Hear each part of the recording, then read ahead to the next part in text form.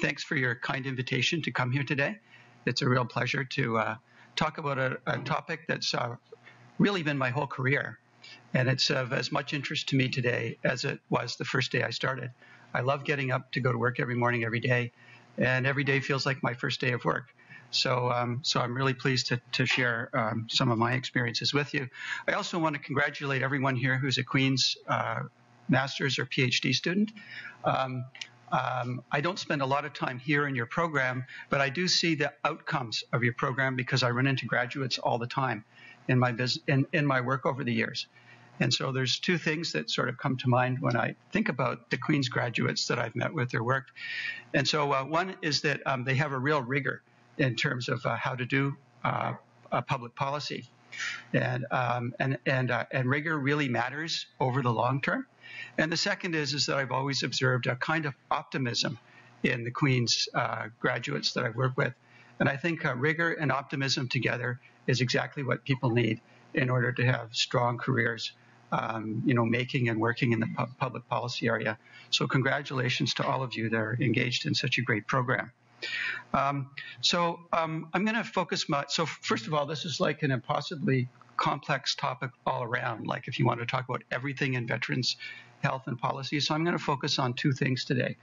One, I'm going to try and take a stab at making some high-level observations about, since it's the armistice of the First World War, to talk about some of the main themes in veteran policy that have sort of been constant over the last century. And so sort of the buyer beware in that part of the discussion. So it's not peer-reviewed. It's my observations, but I will say that I did check with two of sort of Canada's best historians in that area to ask them if I'm sort of on track with this, and they thought that I wasn't way off base, that I was on track, but still the buyer beware. And then the second part I'm going to talk about is I'm just going to focus on one strand of this sort of complex thing that's gone on for a century, and that's that one question. It's about whether so there's two ways of framing it. What is the life like after military service? And a more complex question is, what is the impact of military service on health? So I'll show you that that's also been one strand of like a multi-complex number of issues in the veteran policy space. But it's one that I've done some work on, and so it's one that I think I can speak to, but it remains an important one. But before I do that, I want to talk a little bit about the definition of a veteran, because I'm using that term. And that's first of all to tell you that there's no accepted definition of veteran anywhere, not in Canada, not in the United States, not in Australia, not in the UK. Everybody has a different idea of what veteran is. So sometimes they're called service leavers in the UK. Sometimes they're called ex-service in Australia. I'm going to use veteran, though, in the term that Veterans Affairs Canada uses it as. That's any former Canadian Armed Forces member who released any time after enrollment.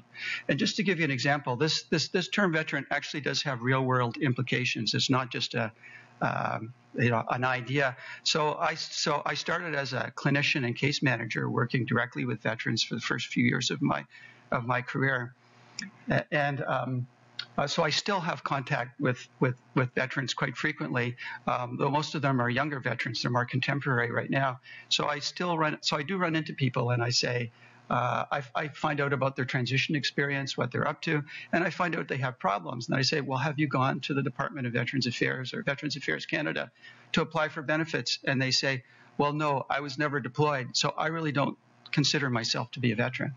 So thankfully, most of these people have gone on and applied for benefits.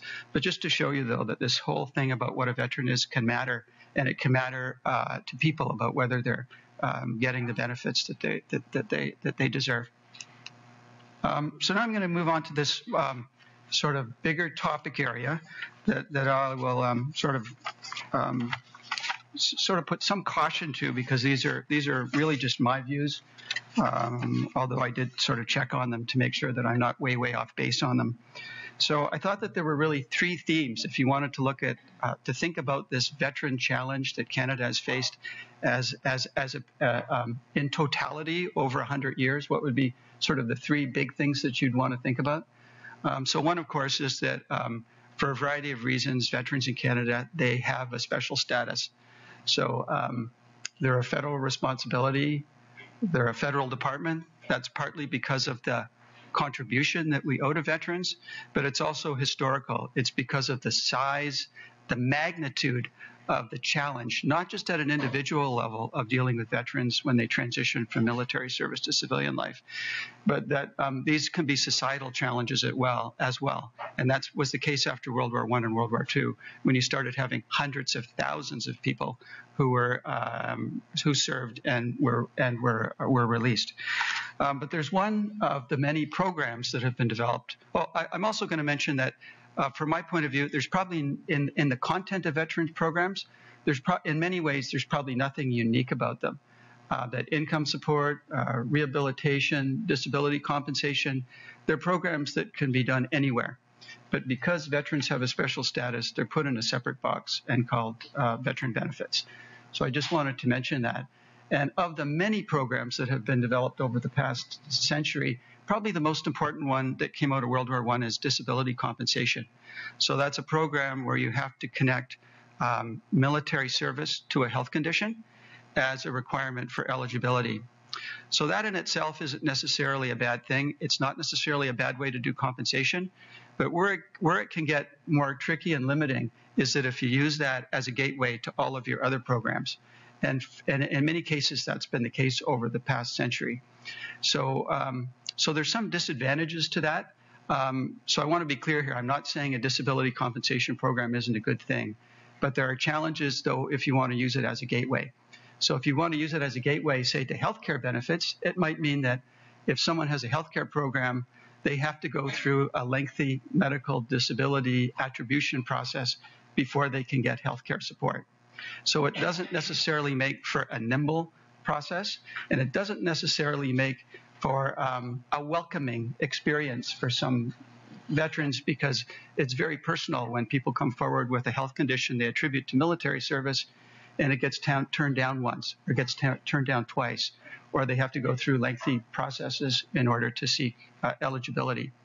So one of the things it has done, though, is it's sort of one of the ways that Canada's limited its liability in terms of how many people are veterans that have veteran status from the perspective of a department like Veterans Affairs Canada. So about 18% of the current group of contemporary veterans would be Veterans Affairs clients, and it would be how we draw those lines, which is sort of what policy is all about. So disability compensation is one way to do it, but there are certainly disadvantages, probably from a veteran point of view, around using that as a gateway. The second one that I would consider a really big theme has been this challenge around transition from military service to civilian life and reestablishment in civilian life. So that's both at an individual level that I'll talk later, but it's also at a societal level, and I'll talk about that a little bit as we go through this. And then the third theme that I think is really worth underlining is the role of advocacy in the veteran space. So advocacy sort of bloomed after World War I. World War I, probably the transition of the hundreds of thousands of members who served in World War I was probably viewed as a failure by many in terms of the government response to the challenges of World War I veterans faced when they came home. And between the wars, that led to a real expansion of veteran advocacy, which is just as pertinent and important today as it was then. If you watch the news, you'll probably see veteran issues and veterans themselves playing a big role in how we identify issues, how we prioritize them, and how we solve veteran problems. And that has to be usually in collaboration with the advocacy community in Canada. So for me, those are three really big things that I'd want people to know about if they wanted to think, well, what are some of the really important things to think about in veteran policy over the last year? And then make no doubt about it, all of this has had big impacts, both in the Canadian identity and in nation building. That's in both in institutions and novel programs. So hospital systems were built through World War I and World War II. A federal department was created. Healthcare systems were developed. Unique income support programs, the War Veterans Allowance that was developed in the 1930s, would have been one of Canada's sort of first income support programs that was national and set an example for later programs like old age security. The Veterans Independence Program that was developed in the late 70s and implemented through the 80s. It was one of the best, and still is probably one of the best, aging in place programs in the world, and was a truly creative program when it was developed in the 1970s. Thousands of health professionals were trained in veterans hospitals, and there was a lot of transfer and innovation between healthcare innovations that were transferred to the civilian sector. So really, this is a big deal. So I just wanted to have this show to show you a little bit about this magnitude issue. That things will have a really big impact when there's a lot of people, and this is the number of people who were regular force personnel by year from 1914 to 2006. So I really just wanted to underline the magnitude of the challenges that, say, a small country like Canada would have faced in 1919. After 650,000 Canadians had served in a country of 8 million, with 250,000 who were either wounded or killed. So just to give you some size, and this was during a period when Canada's social welfare framework would have been really in its infancy. So this is how you come up with, so this is one of the reasons why you start building institutions that are national in focus when you have problems that are this big, and they can't necessarily be addressed with a local or provincial response. Even though that may have been the way that the British North America Act was written, that the exigency, the volume of need, and the issues were so high that Canada had to go beyond where it had been in terms of how it would address these problems. And similarly with World War II, where you had almost 1 million people in uniform, and the new Veterans Charter, which was the major piece of legislation that was developed to help with transition from military service to civilian life. So if you look at that in retrospect, I think people would say that World War I was a bit of a bomb, that Canada failed. It was a period of failed expectations, that there were great expectations from those who were served about things that would happen when they got home, and many were bitterly disappointed. I think only about 5% at that time, at the end of the war, had been granted military disability compensation, so a very small percentage, and most of the others got like a one-time payment to help them in civilian life.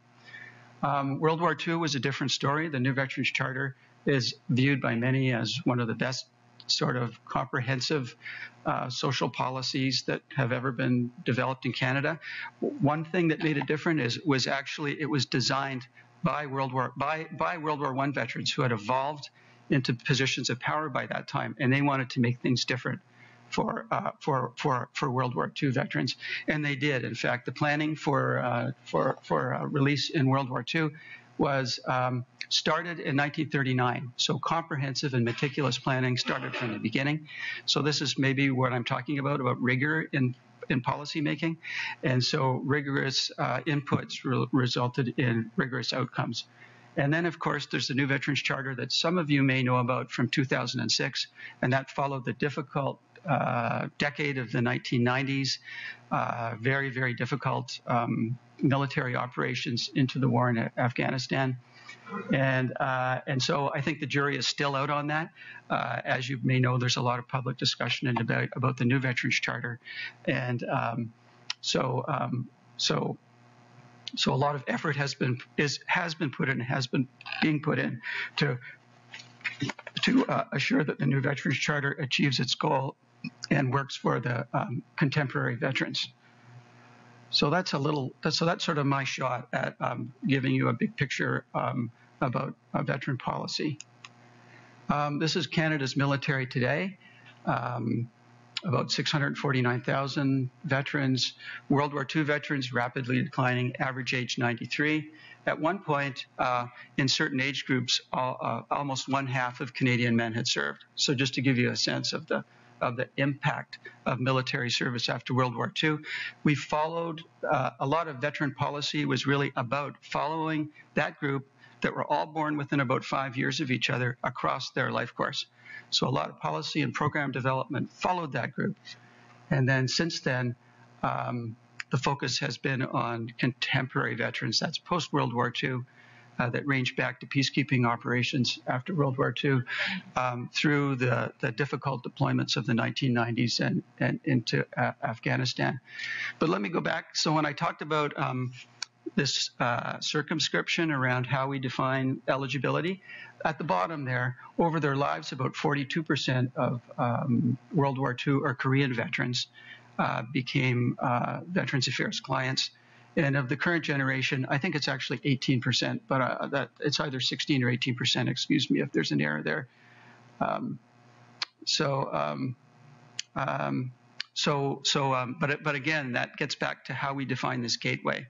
So there is definitely a gap between the percentage of veterans that are clients of Veterans Affairs Canada and the public's perceived responsibility of a department like Veterans Affairs to do its work. In other words, many Canadians would think that they're legislatively responsible for all veterans, but in fact, many veterans are well, so they don't necessarily come forward for programs, but some veterans will come forward and they won't qualify to be eligible.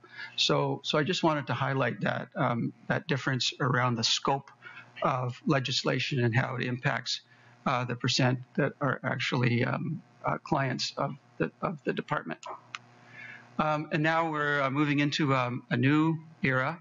So the Afghanistan cohort is the second biggest following World War II. They're about twice the size of the Korean veteran cohort that were around 27,000, a little less than twice the size. In 2014, and I haven't updated this, but most of them are still serving. So we're still about to see what's going to happen coming out of Afghanistan. What we do know is that there were higher rates of mental health issues coming out of this population. And in some studies I'll talk about in a minute, we've learned more about that recent releases are making up the increase in people experiencing difficult disability, and that might be linked to Afghanistan. So I'll talk more about that in a second. This is another important slide. This is the period of time it takes from when people leave the Canadian Armed Forces to getting their first medical disability connection between service and health outcome decision.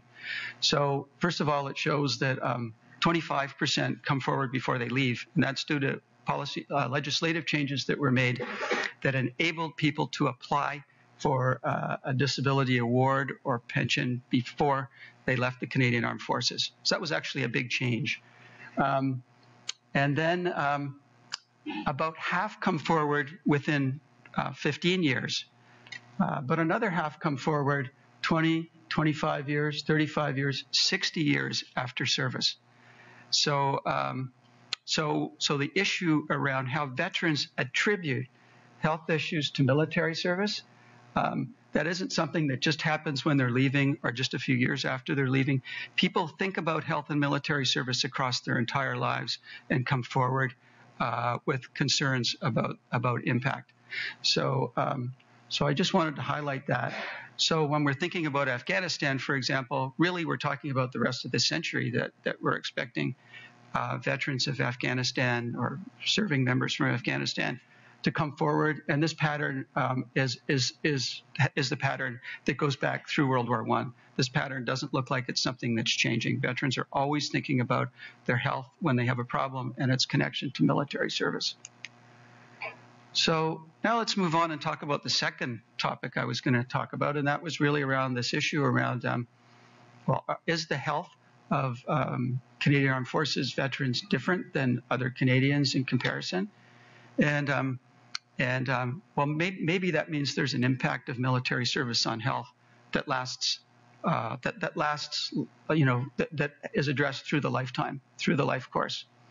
So the second question is harder to answer because I don't have data that follows people over time, but it's suggestive.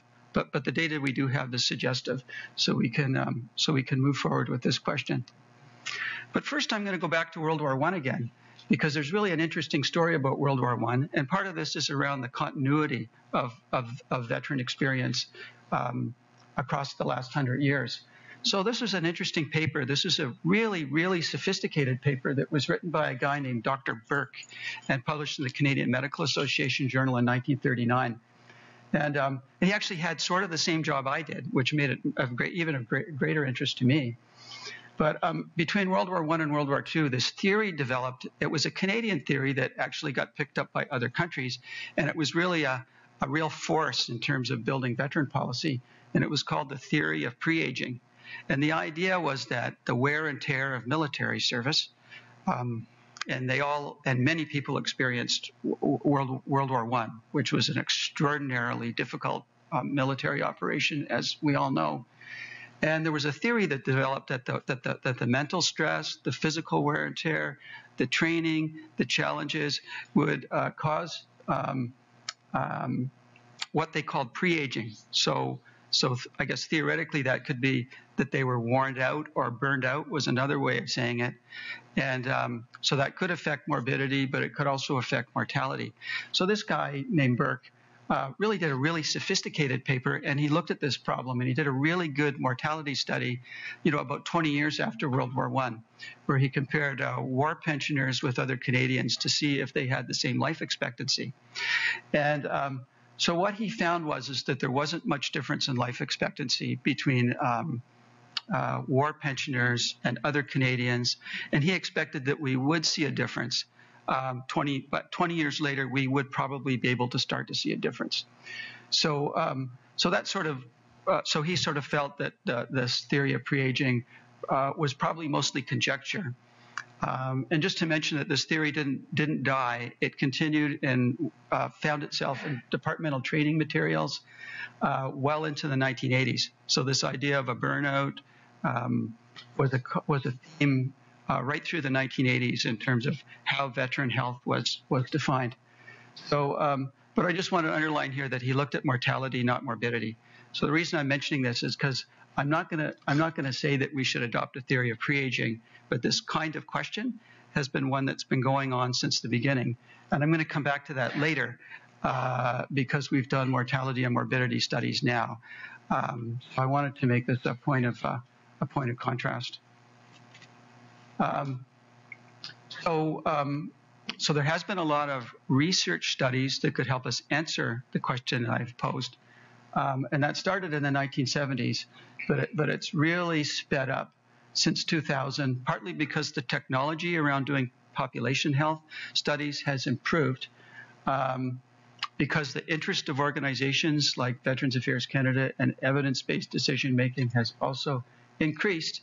And I think there's also been, at least in my career, a greater willingness for transparency. There's a transparency gap that organizations have to cross over in order to do these kinds of studies, to do big mental health studies on their populations. And you can see organizations, whether they're in the first responder community, veteran or military community, you can see that there's kind of a learning curve around being ready to do these kinds of studies and deal with the outcomes. And I'm happy to say that that's really improved impressively over the past 2 decades. And secondly, there's this question around, well, how do you do this kind of work, and how should we look at veterans? So this goes beyond research. It really is a way of approaching policy as well. So the way we've focused on that, which has actually found its way into the way Veterans Affairs Canada looks at things, and increasingly into things like the new defense policy, is this idea that we really have to look at the whole life course of veterans, not just the mission when they're serving, not just when they're finished. And we also have to look at before as well, that if we really want to understand veteran and military health, we have to look at the whole picture. That would be the life before service, the transition into military service, the transition out, and the life after service. Because if we look at all these together, we're able to intervene earlier in life for outcomes that we see later in life. And it also means that we understand more about the consequences of things that we do when people serve for the outcomes later. So I think we have to think about those liabilities And then also, I think that there's advantages for recruitment and retention if people know that we're thinking this way, if people know that this is the way we're looking at the problem, that we're looking at making sure that well-being is something that's important across the life course. Those are the domains of well-being that we measure. So I won't go through those in detail. They're on the left-hand side: employment, finances, health, life skills, social integration, housing, physical environment, cultural environment. So this is kind of a superordinate concept of well-being that I'm talking about here, that has been developed over the past decade and is now being really quite widely used. Just to talk a little bit more about these studies. The lead on these studies was Veterans Affairs Canada. I used to be director there. I'm not anymore, so I'm no longer the lead on these studies. But they were groundbreaking in the sense that they're truly population-based. That means that they go back and look at everyone who's released since 1998. So population-based studies are very strong in their design because it can tell you the whole story about populations. So this body of work included large-scale healthcare studies that were the basis of surveys, mortality and linkage studies that I'll also talk about, and the healthcare studies have focused on transition as well. And there's also the possibility to link with Revenue Canada data, so you can actually go back to 1998 and look at the sources and changes in income for these populations. So it's really a tremendously powerful way of doing health research. So this first slide it's about rank, and I don't want you to focus too much on it. But what I wanted to say is that later, when I show a few other slides, that rank is really a big deal in understanding the well-being of military and veteran populations. It's kind of like a socioeconomic. There's a socioeconomic effect probably across these populations. So generally speaking, the outcomes of military service or the experience in the life after service is more difficult for non-commissioned members versus commissioned members. That's probably because the nature of the work they do is more physical in nature, but there's probably also predetermining factors as well. So I just wanted to mention the importance of rank in anything that we talk about. These are some demographic characteristics. The main point here is that when most veterans leave the Canadian Armed Forces, they don't retire. They go to the workforce, not the golf course, that kind of thinking. So most of them are still working age, and they transition looking for employment and looking for work. Most are still males, about 87%. Most are married. Most, including non-commissioned members at this point in time, have at least high school education, so they're relatively well educated. And I'm going to talk more about income in a few minutes. This is a slide on ease of adjustment to civilian life. So this is one that's been done across three surveys now. In the most recent one that was released, so let me just say here, first of all, most veterans report an easy adjustment. That even though there are challenges in transition, most felt when they think about it, when they answer survey questions, that it wasn't too bad, that they got through it okay. But about 1/3 report that adjustment is difficult or very difficult. And so the more we've looked at transition across time, the more we realize that transition really is a time of vulnerability.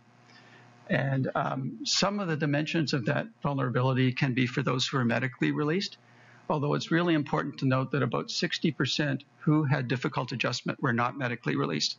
So if all you do is target the medically released, it's not necessarily a bad place to start, but you're not going to be addressing most of the problem. Second is a smaller category called involuntary release.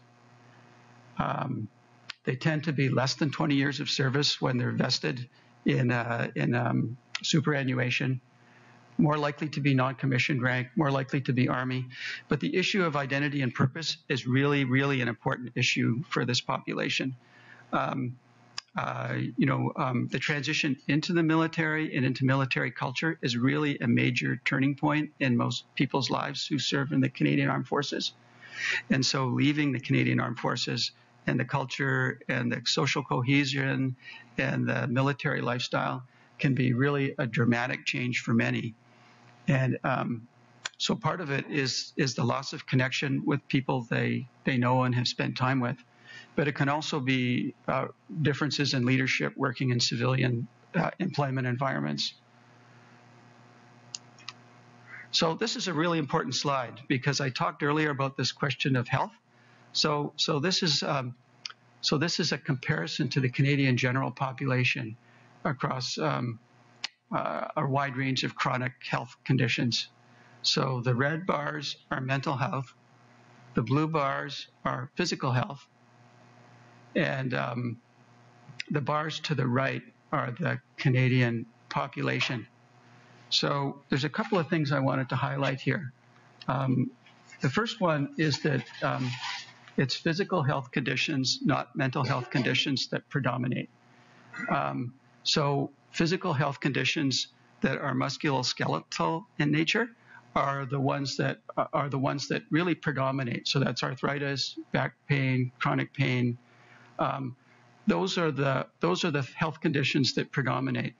Mental health also is important, and I'll talk more about that in a minute. But if you read the media and get the press, you'd think that trauma is all about mental trauma, but it's not. It's about wear and tear and physical trauma as well as mental trauma.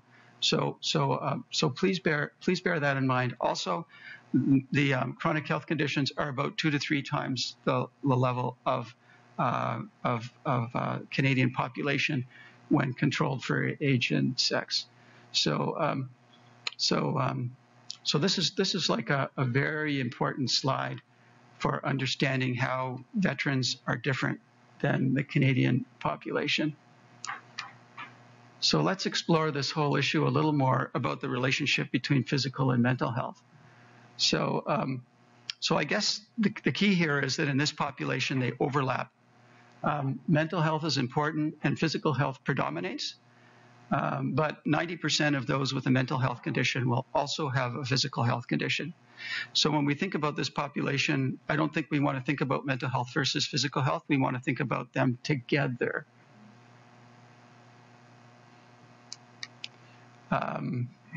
So this is another very important slide because this is about activity limitation. Because if you're talking about well-being, it's really about how well people are doing, how well they're functioning in their day-to-day life. So this is a measure of activity limitation at home, school, work, and other settings.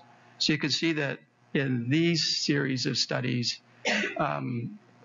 veterans have about a 2 to 3 times higher level of limitations across home, school, work, and other settings. So this is around when that picture that I showed you earlier around chronic conditions, how the rubber hits the road in terms of how well people are functioning. And then this slide is about factors associated with activity limitations, but really what I want to highlight here is chronic pain. Because chronic pain that I showed in the earlier slide, the one with the bars, was also much higher in veterans than, and chronic pain can be an outcome of musculoskeletal conditions, but it's also a pathway to mental health conditions. So I think when you think about this population in terms of how we define their health and how we define how they might be different, we actually have to look at physical health, mental health, and chronic pain. You're more likely to be looking at those 3 things together, both in terms of how you define what the challenges are in those populations, but also in how we think about how we may want to intervene to seek care for this population. So mental health, physical health, and chronic pain, and how they overlap are especially important when we're approaching healthcare in this population. So another thing that we spent about 10 years working on was this vexing question about suicide and veteran suicide. So so this became a high-profile public domain issue after the year 2000, and so there was repeated interest in being able to address what are suicide rates, how do veterans compare to other Canadians. So now there's been two really large-scale studies that have been undertaken on this question. One was in 2011, and that was a very comprehensive study that looked at everyone who enrolled from 1972 to 2006. And it found that while there were lower mortality rates than the general Canadian public,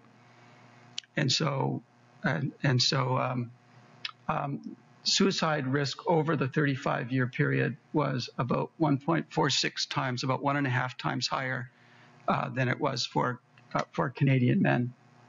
So then there was a second study undertaken that was released in 2017, and I would have been the co-chair of both of these projects.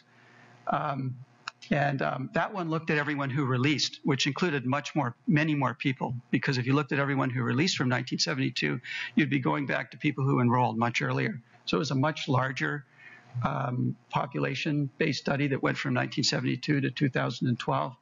So it found that the rate of suicide for men was about 1.4 times higher, very similar to the first study. But for the first time, we had enough people to look at women as well. So women was actually higher. It was 1.8 times higher.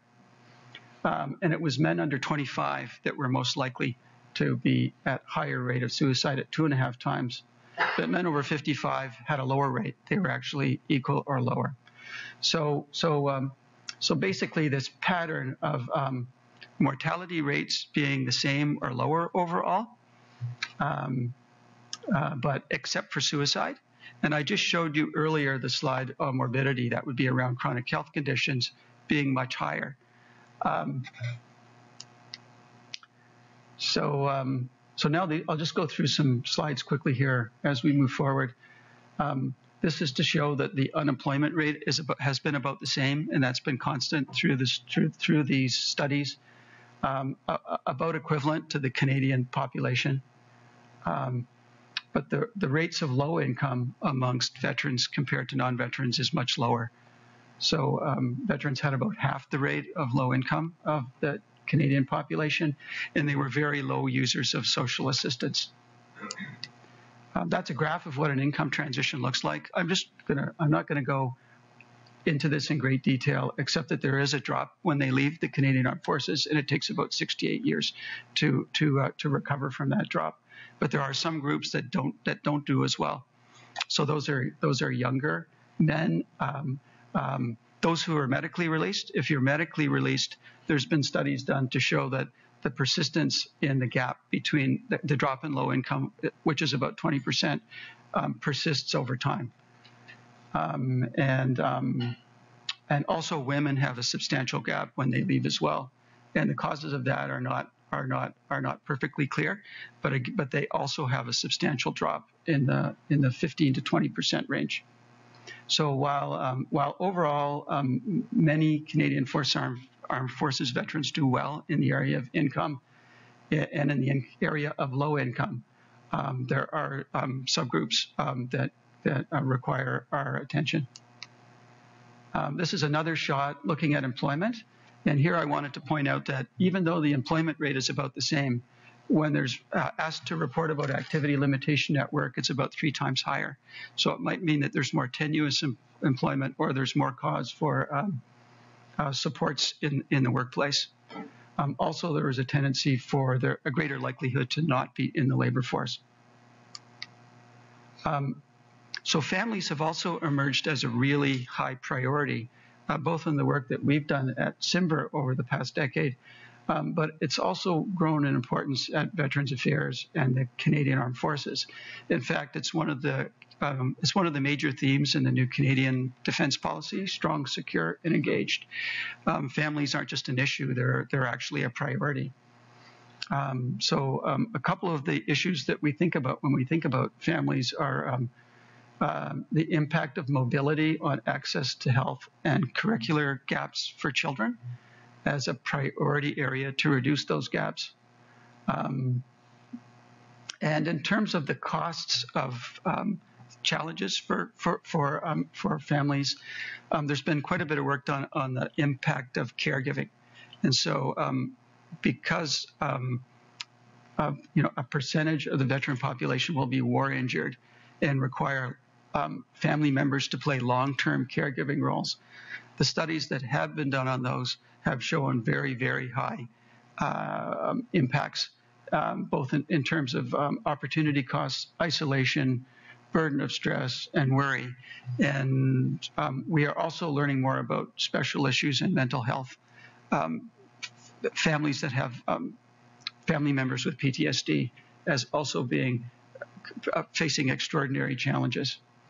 So from a policy perspective, though, the biggest thing that's been going on in the family area has been this thing that we would call derived eligibility. And that means that families have not been considered sort of a priority in their own right, nor have we been able to address their needs directly for the most part.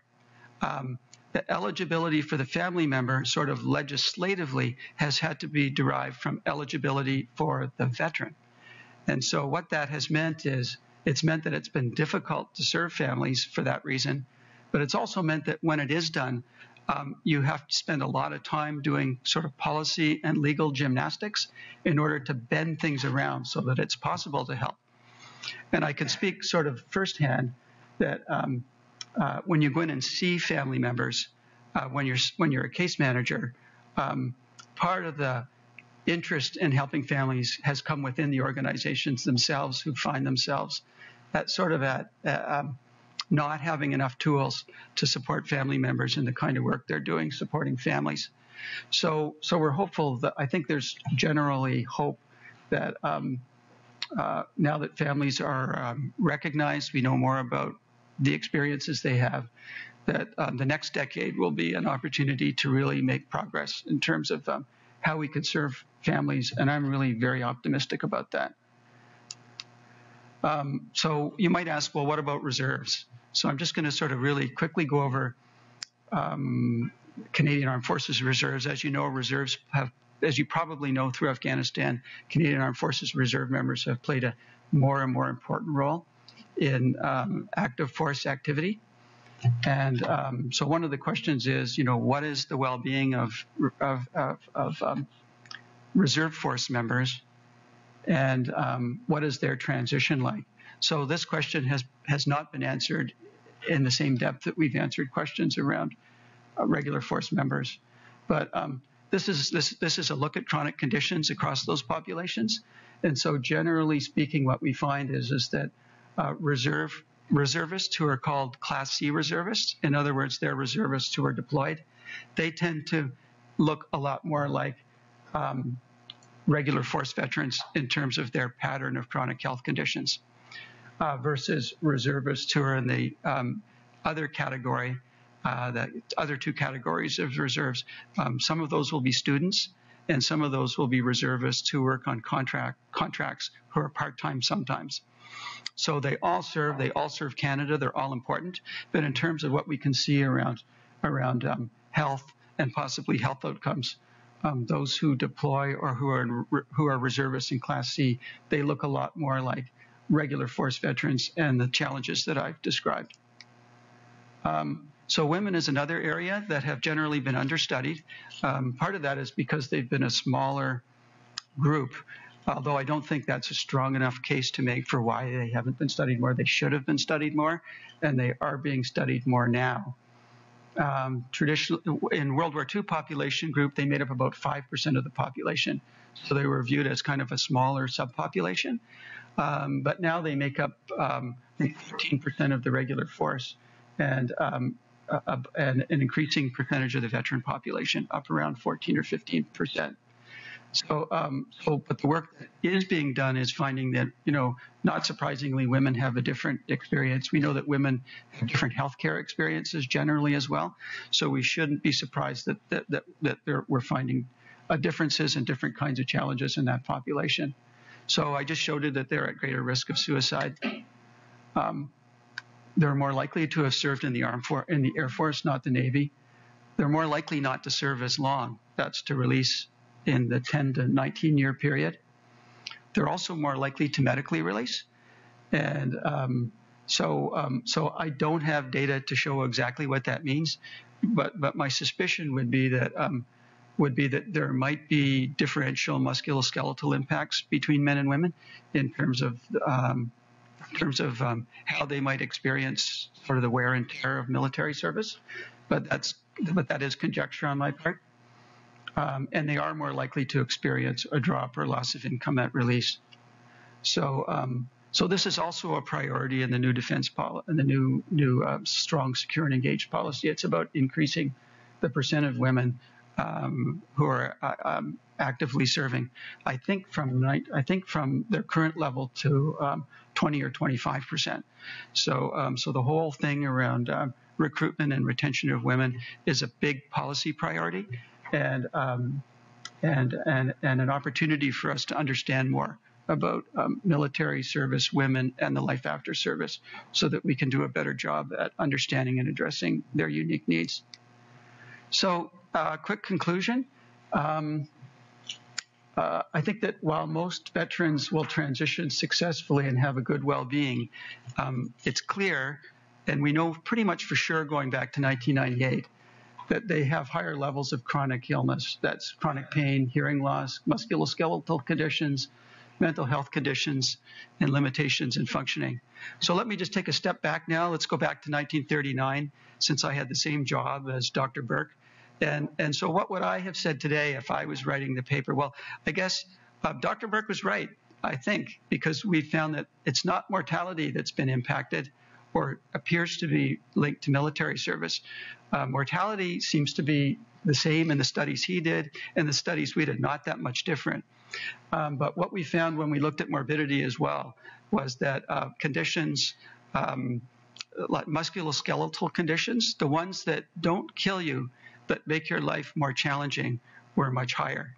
So I'm not going to say that there's a theory of pre-aging, but I will say that we were probably exploring the same problem. There's a good possibility that we were exploring the same problem. So veterans aren't biologically different. They wouldn't have a different age. You know, they're not biologically different than other Canadians. But this issue around how veterans do in the life after service, I think it really causes attention to the bottom line, which is this life course and well-being perspective, which is, I think, we really have to pay attention, not just what happens in the military mission, but what happens 30 years after the military mission, that it really requires this kind of life course focus. And I'm sort of excited to say that more and more that is the focus. So if you look at the new Canadian defense policy, very, very focused on what they call total health and wellness, which is something like the domains of well-being that I talked about here as well. So I really think this whole thing about a life course focus on military service and this idea of a comprehensive understanding of well-being in terms of what the expectations people will have around having a good life, that's really an important focus from a policy perspective in terms of what we should be doing moving forward.